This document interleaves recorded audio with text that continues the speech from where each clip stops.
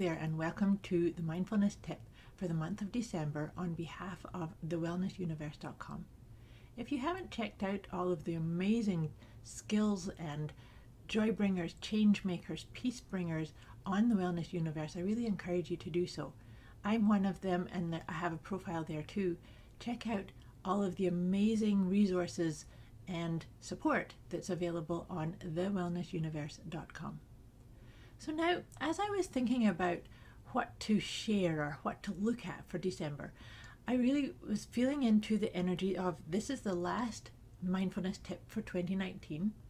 And December is often a month where we slow down a little bit, we celebrate, we engage with other people in a different way. And so what I'd really encourage you to do during this month of wrapping up an amazing 2019, a year of lots of changes.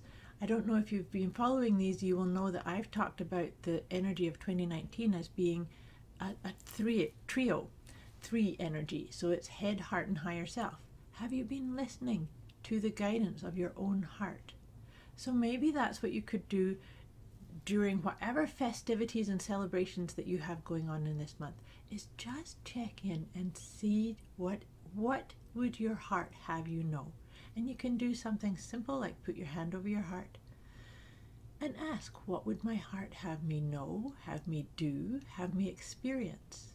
And just see what comes up for you. Being mindful helps us stay in the present moment, but also to receive our own messages of guidance. These messages are always there and available, but sometimes it's important to just create some space, whether that is through journaling or meditating or asking a what question. So what? What questions are always much more uplifting and love-based as opposed to asking why or how. So that's my mindfulness tip for you. Asking your heart, what would you have me know? What would you have me share? What would you have me experience? And I wish you an amazing rest of 2019, and I will be back with you in January sharing more mindfulness tips throughout our next year. So again, I do encourage you to go and check out thewellnessuniverse.com. Thanks for watching.